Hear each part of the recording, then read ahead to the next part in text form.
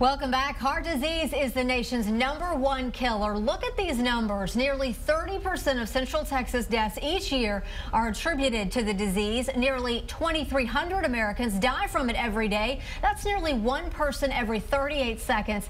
And the Centers for Disease Control say 49% of Americans have one of three high-risk factors: high blood pressure, high cholesterol, or smoking. And there is a new kind of heart surgery that can get you back to normal in just 10 days. And here to talk about it this morning is Kendra Thompson with Scott & White Hospital in Round Rock. Thank you so much for being here this morning. Thank you for having me. So what is the procedure called and what is so special about it? It's called a keyhole procedure. And the reason we call it a keyhole is because we're using a 2.5 inch, about a 7 centimeter incision in the rib, so between the rib cage, instead of going through the sternum, which is a traditional surgery, the sternotomy, where we go through the breastbone.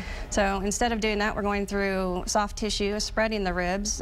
Usually you won't have any broken bones with surgery.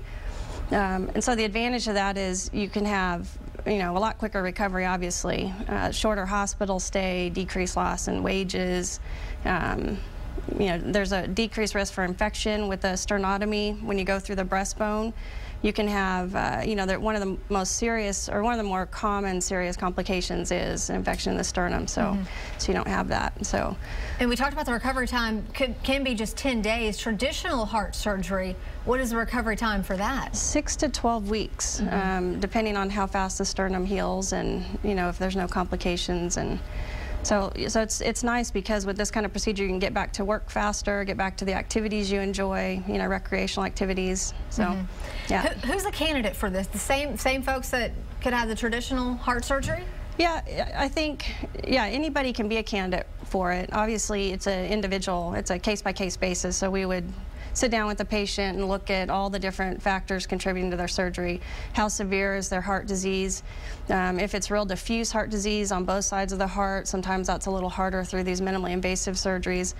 But the nice thing with the minimally invasive surgeries, we can do almost all valve replacement can be done through the chest wall, so the side of the chest wall instead of through the sternum.